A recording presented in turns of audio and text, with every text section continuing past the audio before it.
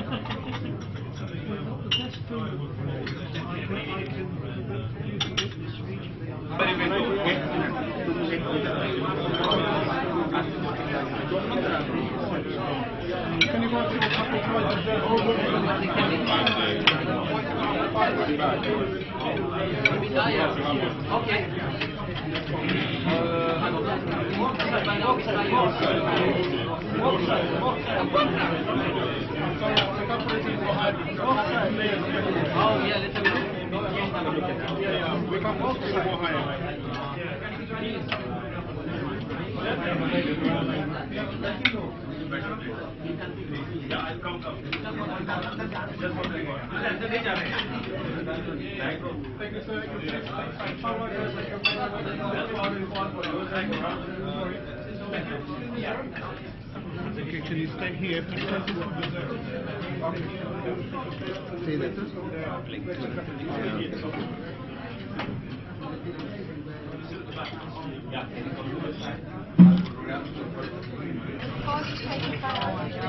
Do you mind if I just pass?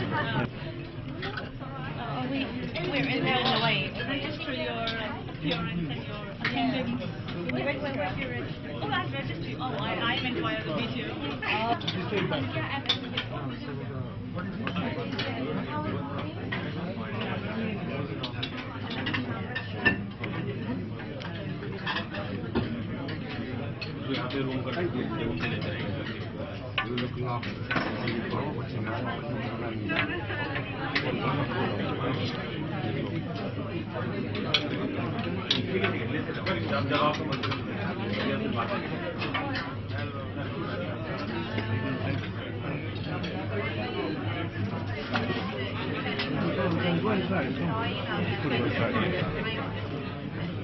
I don't know. I can go back.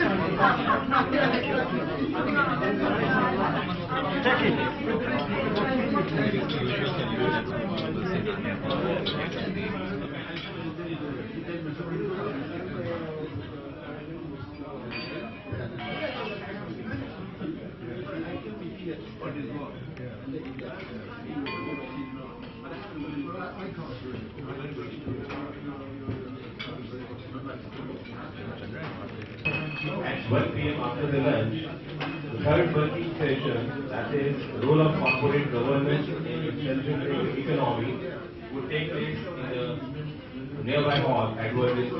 Thank you.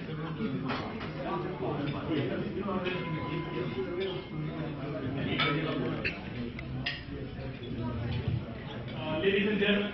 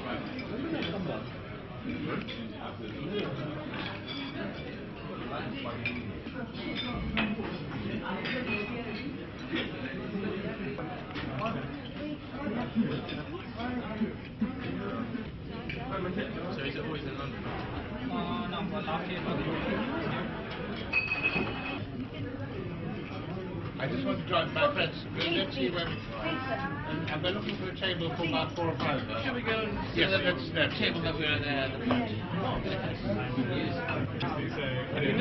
Yeah, we're now on. So we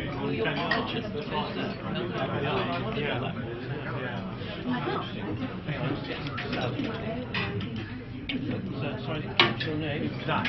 Zach. Yes. Zach. Judge, J-U-D-G. That's a good name.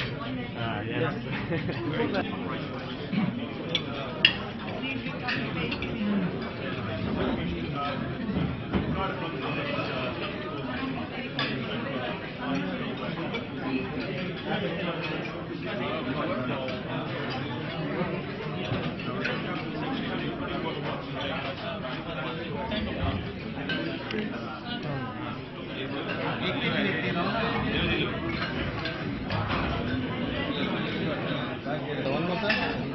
Ready? This again. Small. Say the please. Okay.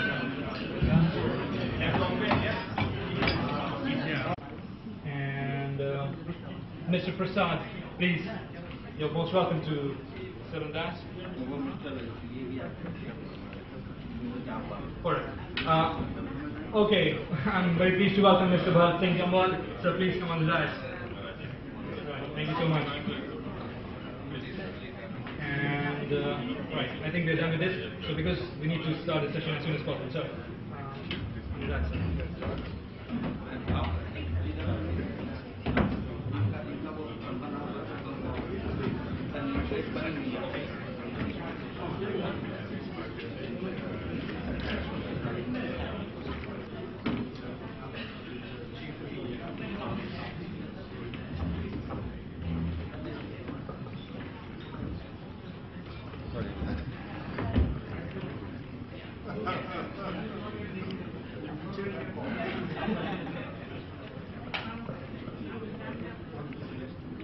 Gallo will take in charge of this working session.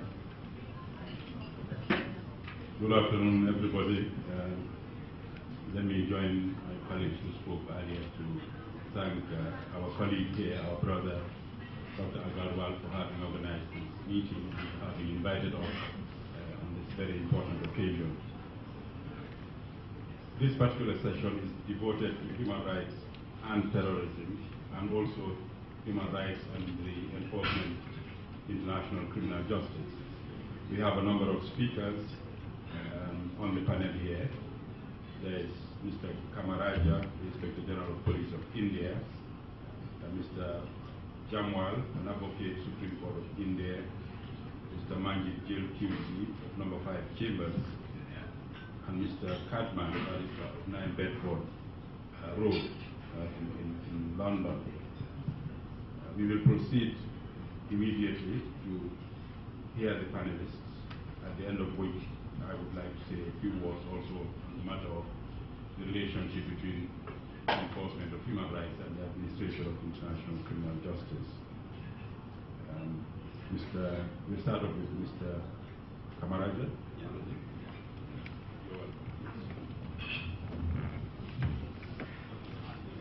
Good afternoon, everybody.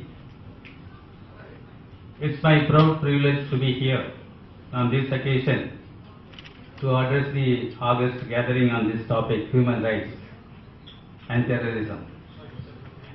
The concept of human rights was first expressed in the year 1948, the Universal Declaration of Human Rights, which established recognition of the inherent dignity and inalienable rights of all members of the human family.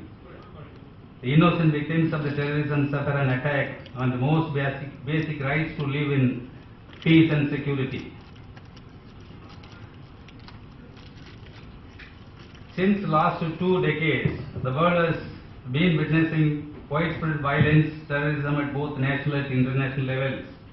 Many a times, the efforts taken by the governments and international organizations such as United Nations and other apex bodies and humanitarian organizations have not brought sufficient and needed results. In the third world countries, violence has become the order of the day. The terrorism, and especially terrorism by indisciplined army, has become a menace for the civil society. Millions of people have lost their lives, homes and properties due to cross-border terrorism. In parts of Asia, terrorism has spoiled the very nature of human beings and society. Terrorism came in the international scene after the 11 September bombing of the World Trade Center, Twin Towers and the Pentagon. Since it was the first time such attack was experienced in the United States, the entire country shook up to the core, including the then President George W. Bush. The entire nation felt humiliated by the failure of the Federal Bureau of Investigation, claimed to be the best in the business, to prevent such tragedy. A similar incident took place back home in India when terrorists targeted the Parliament on 13th December 2001. It was for the first time that such a serious attack was mounted on the very symbol of the Republic of India.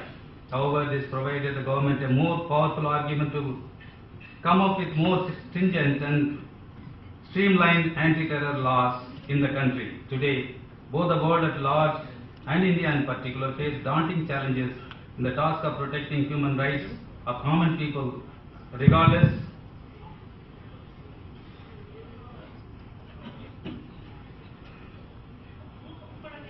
of the country they belong.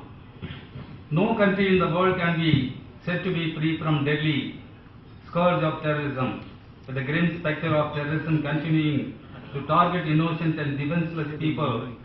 The task has been ever challenging for the institutions around the world.